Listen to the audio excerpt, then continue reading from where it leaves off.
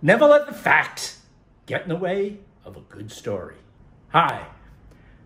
Long ago in a land far, far away, when I was a young man, back in 1982 to be precise, I became a member of the New York City Fire Department. One of the characteristics of that group of folks that I was working with back then that jumped out at me right away was their ability to embellish a story.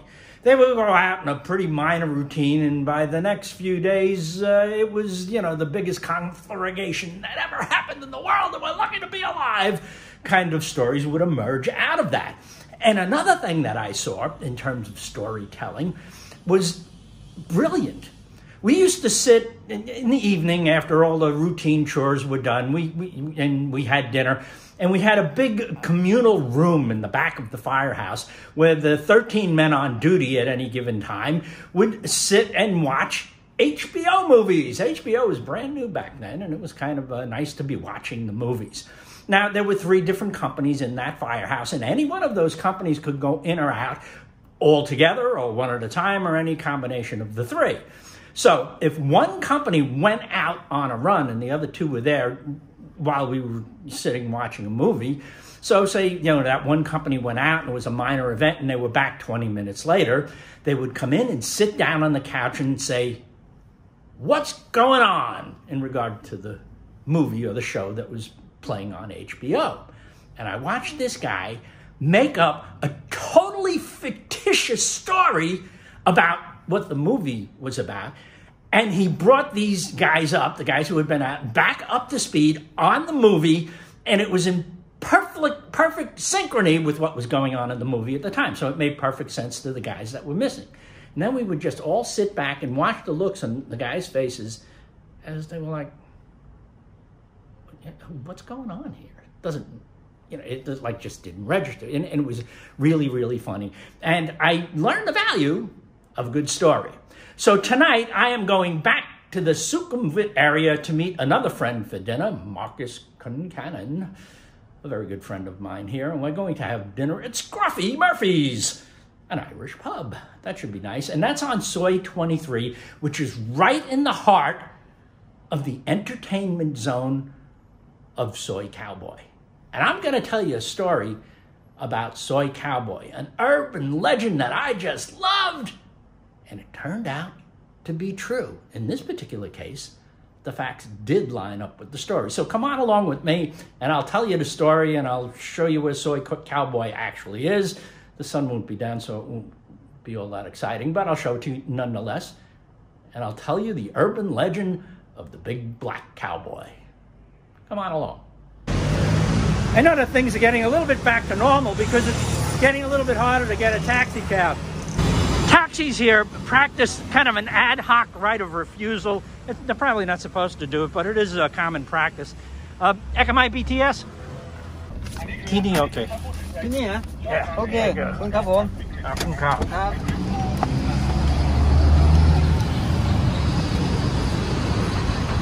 41 baht. It's a little over $1. In New York City, they charge you, taxi charges you like $3.50 just to get in and say good morning.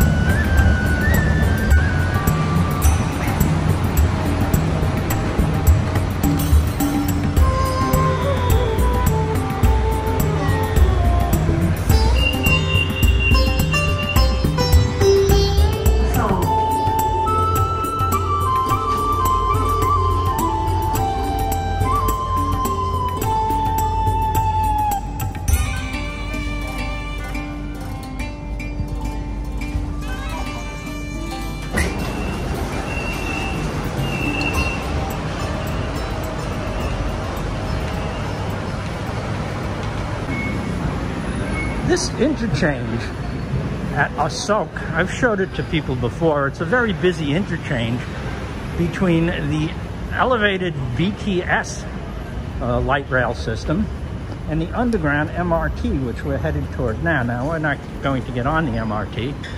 I'm on my way the Soi Cowboy. And this is a way to get there without having to brave the busy crosswalks of Sukhumvit and Ashok. Something that I want to show you here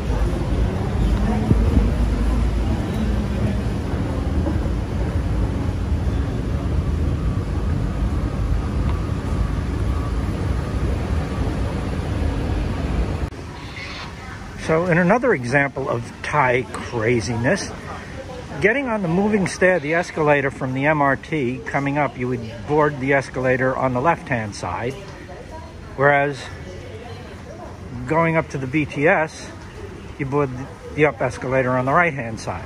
So they're on opposite sides at this interchange. The BTS escalators are opposite the MRT escalators, meaning this stream of traffic has to cross each other. Now, it's not too bad now, but when it gets really crowded, it's just chaotic and crazy. In New York, there'd be fistfights every 10 minutes. The Thais, not being New Yorkers, are more peaceful people, so they tend to just ignore it. But it's one of those crazy things that I'm like, why doesn't somebody fix this? They probably don't even notice. So you just pass through the crazy exchange and then back up the other side on the way to Soi Cowboy. So emerging out of the underground interchange, one comes up on the other side of the street. That's where I got off the BTS. And you come out and you make a right. Now let me tell you about the legend of the Big Black Cowboy. Soi Cowboy is a street. It's a small street that is an entertainment zone. Entertainment zone is a Thai euphemism for a collection of go-go bars and whorehouses. Now, it's daytime, so there's not a heck of a lot going on here. There are probably some street food vendors for the folks who are showing up to work. At nighttime, this place is lit up with neon, or at least when it's crowded. And it does get crowded, and there are people coming back. So I was here a few days ago, and I walked down the street, and there were about 4 bars open. And here we go, welding, arc welding without glasses. That goes right along with the crazy interchange that we just went through.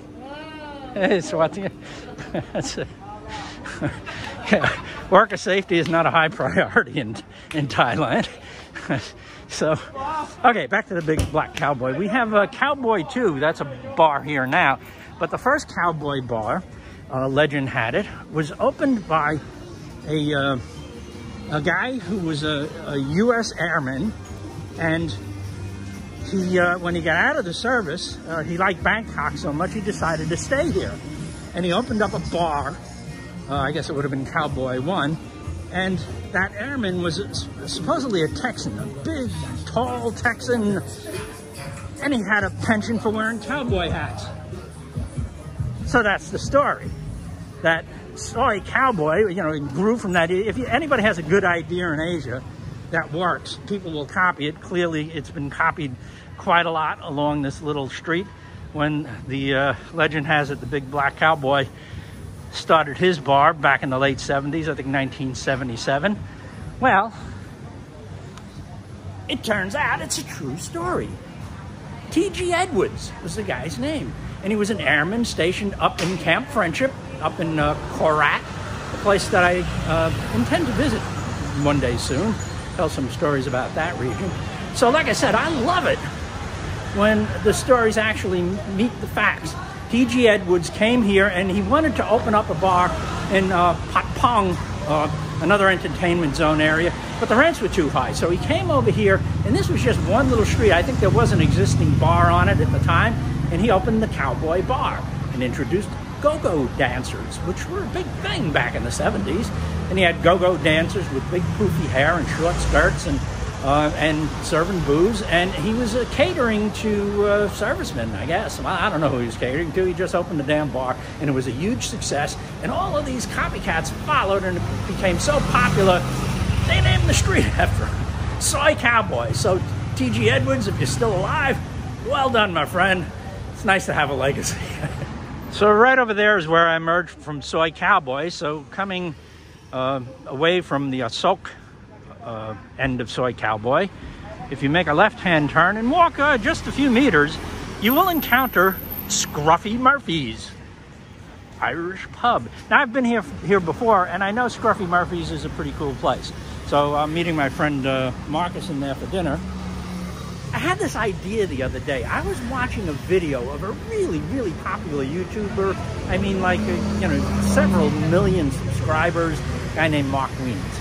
And he does food stuff around the world. He's stationed out of Bangkok as well. He actually has a restaurant here that I'll probably go check out. But he was like, compulsively positive. The video that I watched of his, he was in Pakistan.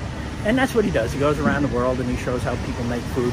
And he was just so over the top positive and upbeat and smiling like crazy as he showed this guy in Pakistan stirring a gigantic pot of brown liquid.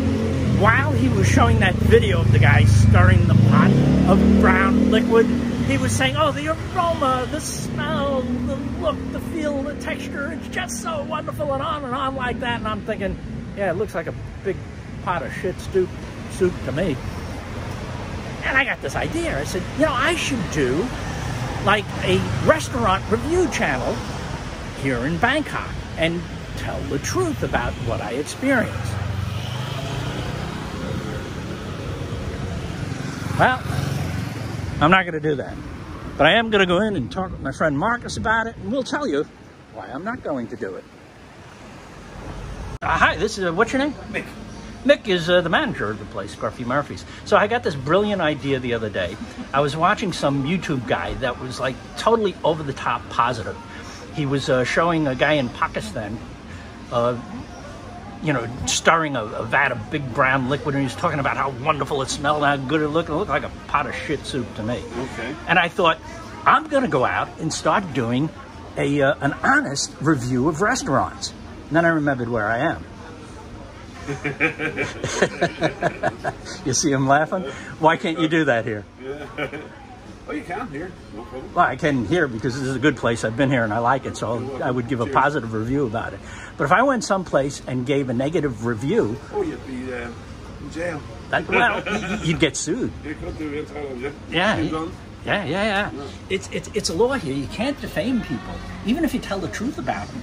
If you do something to hurt a person's business here, you are liable by law. So, maybe I'll just come to places like this that I know are good. Okay.